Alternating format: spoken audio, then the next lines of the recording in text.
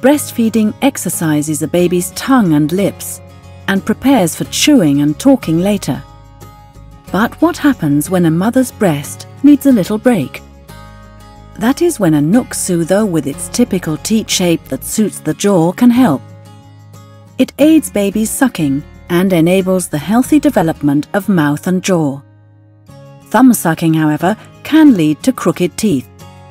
Unlike a thumb, a NUK soother is soft and flexible, and the neck of the teat is narrow, so that a baby's lips can close easily.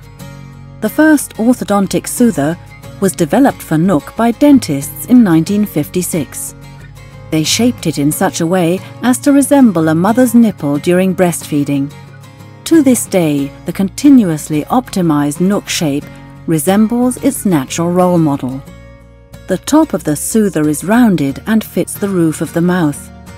The underside of the soother is flat and leaves enough room for the tongue to move naturally while sucking.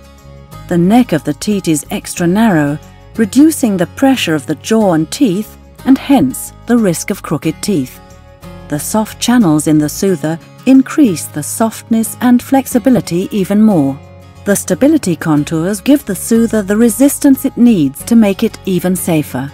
Thanks to the air systems in all NUK soothers, air can always escape through a vent, so the soother remains nice and flat in the mouth.